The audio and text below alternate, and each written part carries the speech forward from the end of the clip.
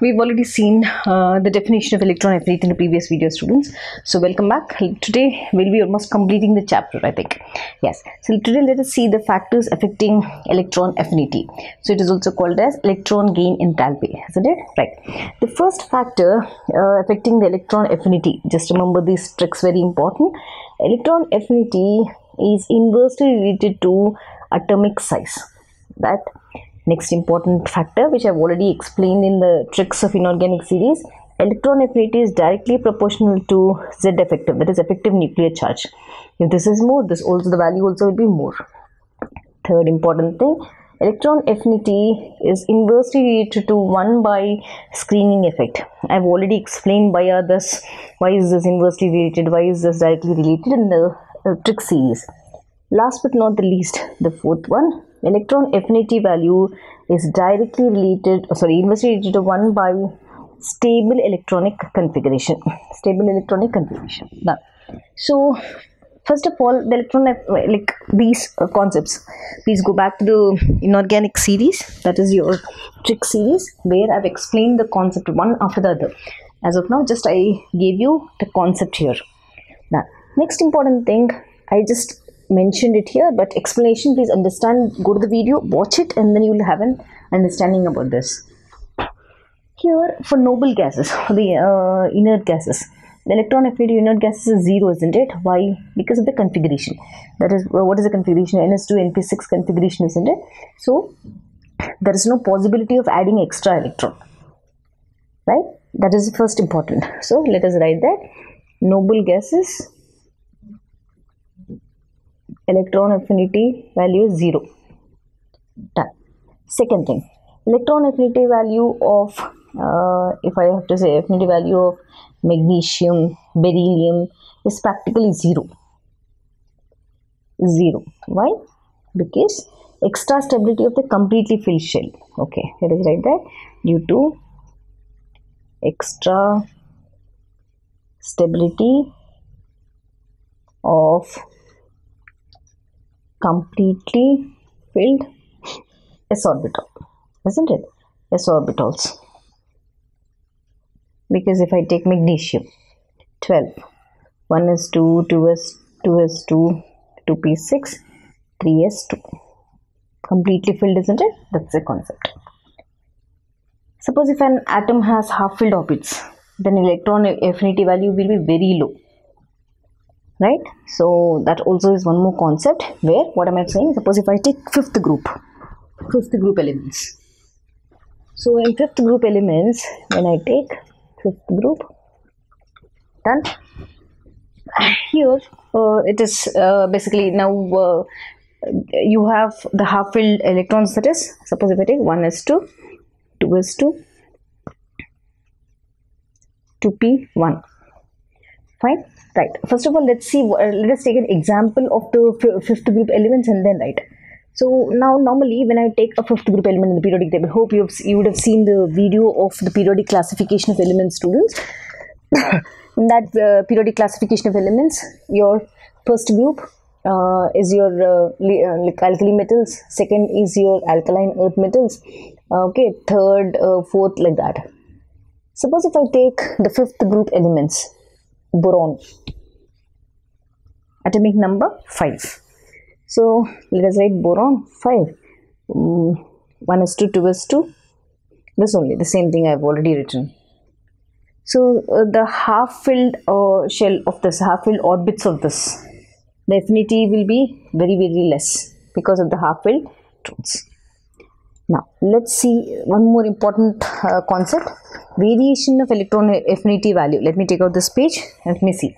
Variation of value of electron affinity in a period and in a group. So let us write the heading, variation of electron affinity in a period. First we will see in a period, then we will go to a group. Right, fine. So when I speak about a period, electron affinity value, when I move from left to right, what is happening? The size is decreasing. When the size is decreasing, what will happen to the effective nuclear charge? Z effective, that increases. So in a period, from left to right, what will happen? First concept, atomic size decreases. When atomic size decreases, what will happen to Z effective? Z effective increases, isn't it? Then that means nuclear pull is increases. So what is the trend? Halogens will have more electron affinity value than oxygen family, then greater than carbon family, greater than nitrogen family, greater than metals of group 1 and 13, greater than metals of group 2, greater than 0 group. This is the concept. Yes, so this is the order basically based on the effective size and so atomic size as well as Z effective. Done. Suppose if I take the trend, the electron affinity trend in the second period. So trend of electron affinity in second period.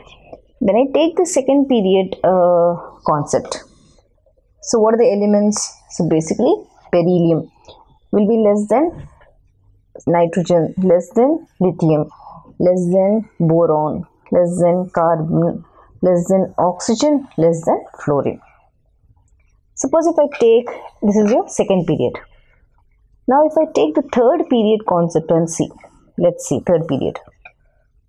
Magnesium will be less than sodium, less than aluminium, less than phosphorus, less than silicon, less than sulfur, then chlorine.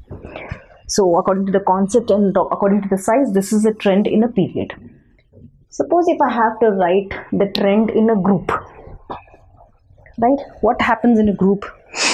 In a group, when I move from top to bottom, first size increases.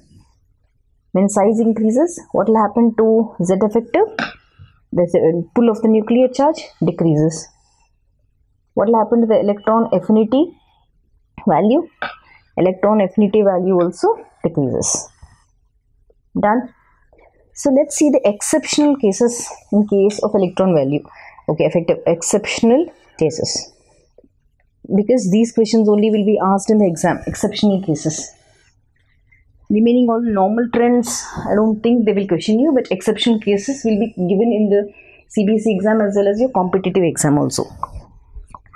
So in exceptional cases, electron affinity of fluorine is less than that of chlorine, of carbon less than the silicon, nitrogen is less than phosphorus, oxygen less than sulfur, right? So the such exception cases here you have to remember. So in case of second period also, because the size is less, very smaller size, isn't it? And the electron repulsion is more. The addition of this extra electron will become very difficult. So this is a basic information, students. So remember one important thing: the sequence of electron affinity. Suppose if I have to write 7th group, I'm writing it here only because the exceptions also. In the 7th group, order is iodine less than bromine, less than fluorine, less than chlorine. Right? Now, one important thing you should remember in electron affinity concept. Very important thing to remember. Remember this because they will ask you. Very important. What is that? Oxidizing power. Oxidizing power of element is directly related to electron affinity. Remember this, very, very important.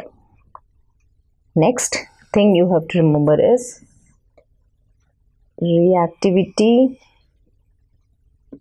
of non-metals is directly related to electron affinity. Right. So these are the two important things which you should remember under electron affinity. So if you remember the trends, any question asked from any part is easy for you all. Thank you for watching, students. I'll meet you again in the next topic, that is electronegativity.